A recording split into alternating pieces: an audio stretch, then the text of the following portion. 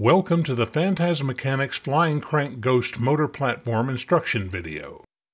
This will show you everything you need to know to construct the mechanism that will animate your ghost marionette. If you have basic tools such as a screwdriver, wrenches, a vice grip plier, a hacksaw or jigsaw, an electric drill, and a vise, you can build this project. Watch the video before shopping for parts, and again if necessary as you build. Our website has a PDF format set of illustrations you will also want for reference. The link for this is just below the video window. Please be aware that cutting metal with any tool produces flying debris. Wear eye protection whenever you do this. If you are not comfortable with power tools like jigsaws and drills, ask for assistance from someone with experience. This image shows pictures of all the hardware you will need, except for the motor and the aluminum stock listed at the bottom. It does not include the 3-wire electrical cord you will need to power the motor. This needs to be 14-gauge wire or larger. The motor does not draw much current. The aluminum 1/8-inch L-channel stock shown is available at hardware stores or outlets like Lowe's or Home Depot. The 1/8-inch flat should also be easy to find. This is the Dayton gear motor you will need, and it is available at the URL shown here or at Granger Industrial Supply. Do not substitute a rotisserie motor for this part, as it will likely fail under continuous duty. This is the finished crank you will attach to the motor shaft against the flat face. It is the key to the action of the device. Before mounting, measure the spacing of the mounting holes on the motor and transfer that to the stock as shown in the next segment. To make this simpler, you can use the technique shown here and make a template to mark the drilling locations. Cut 4 lengths of L-channel aluminum as shown here. Aluminum tends to load up the teeth of a hacksaw, but you should still have little trouble. The easier way to cut it is with a soft metals blade in a jigsaw. Remember that cutting aluminum produces a lot of debris, so do this in a place that is easy to clean up. The first step is to drill the mounting holes for the motor in the left side 20-inch rail. The front of the motor's gearbox should be 3 inches back from the front of the rail. The gearbox should just barely be touching the side of the rail, but if you wish, you can allow a slight gap. Select a drill bit slightly larger than the diameter of the 1032 machine screws so that small errors will not cause a problem. If you are an experienced shop hand, use your preferred method and be as precise as you like. Repeat this operation with the right rail. You can use this method to transfer the drilling locations once you have tested the fit of the motor. When done, mount the motor to both rails. This will provide a base for drilling the rest of the holes in the assembled piece. Drill the 16-inch front bar as shown.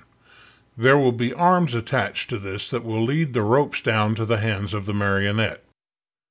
The rear bar attaches in a similar manner and has a center hole for the long eye bolt that doubles as a mount for the head pulley down below, and the hanging point above.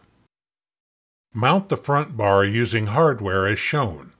Note the 2 nuts that serve to stop the bolts to keep the fasteners from putting too much tension on the front bar.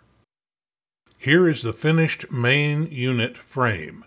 You will add the adjustable front arms in an upcoming step.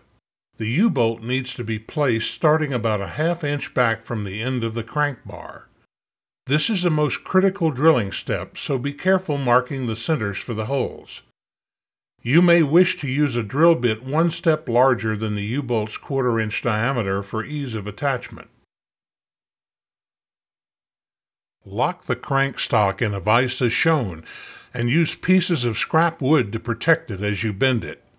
This does not require a lot of force if you allow enough space for the bend.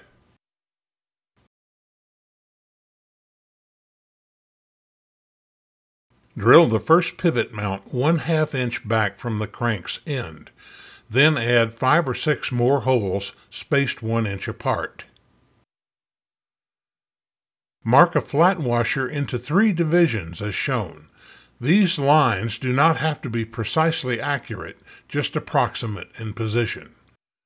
Drill close to the edge of the washer and well away from the center holes so the holes will not be partially covered by the washers on the pivot bolt. Be sure to dress the holes with a file so the edges are not sharp enough to damage the nylon rope. Assemble the pivot, making sure the washer is free to spin and yet not wobble. Lubricate the washer area with light machine oil such as 3-in-1 to reduce friction. Drill 2 hanging washers with a single extra hole in a position well away from the center hole. Remember to dress each hole for smoothness. The left and right arms are drilled with pivot attachment holes 3 inches from the inner end. The holes for the short eye bolts that will hold the pulleys are 1/2 inch from the opposite end.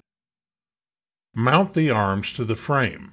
There are lock washers placed both above and below the mounting hole that will lock the arm in position when the bottom nuts are tightened.